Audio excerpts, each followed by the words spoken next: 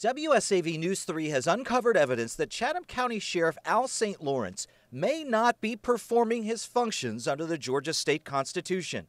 And upon investigating, we've received varying... I retain the right to ask the questions that I want to ask. No, you don't. You can leave the building. I retain the right to kick you out. ...and sometimes bizarre responses.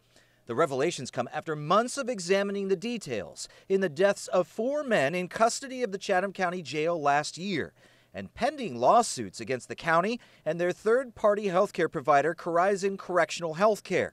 The housing and care of inmates is one of the sheriff's assigned duties. Yeah, I just need to go to the hospital. In February, when News 3 aired the disturbing jailhouse recordings made by Matthew Laughlin before his death last year, a sheriff's spokesman said it would be weeks before the sheriff could be interviewed on the topic, but gave no explanation as to why. When we asked if he was performing his constitutional duties, we were referred to Chatham County Attorney Jonathan Hart, who did not respond. But the day our story of Laughlin's recordings aired, Sheriff's Deputy Mark Capers was fired from the jail for excessive use of force.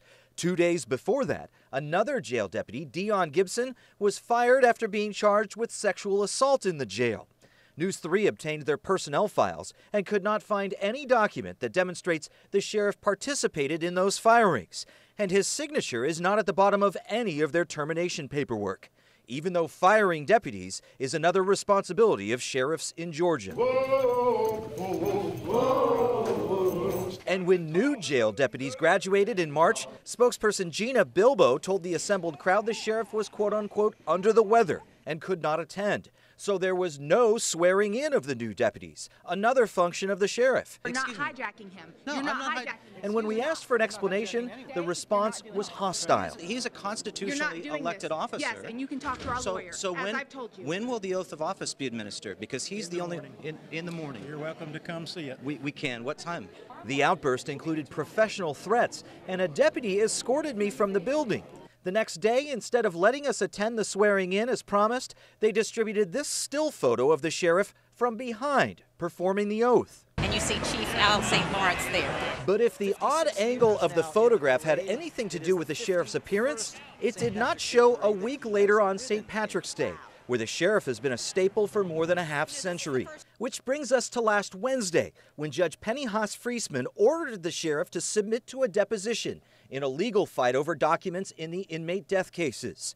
At the deposition, less than 24 hours later, the sheriff was a no-show. When we asked why, his spokesman Bilbo said she wasn't aware of a deposition.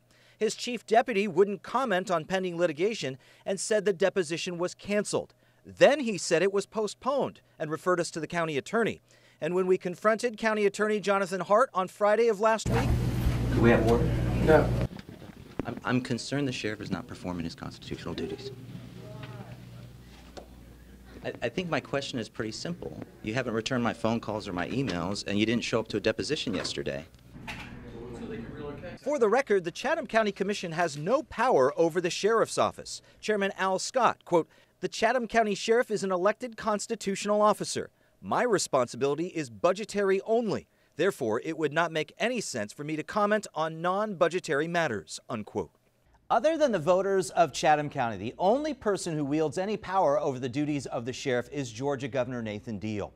The law allows Deal to appoint the state attorney general and 2 other sheriffs to investigate whether a sheriff is capable of performing the functions of his office.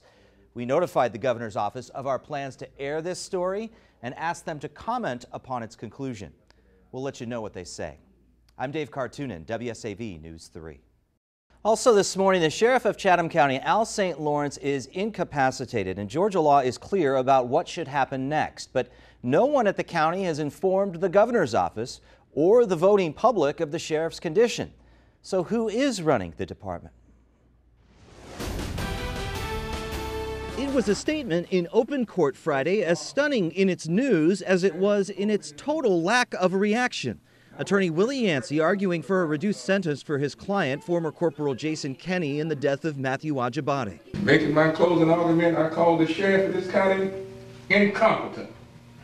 And I would like to bring that back in when I learned through my investigation that the sheriff is incapacitated. And Mr. Yancey makes the statement standing over Assistant District Attorney Christy Barker and yields no objection. Why are we strengthening? I'm going to ask that this be stricken. Even though prosecutors objected to other statements of fact throughout the proceeding.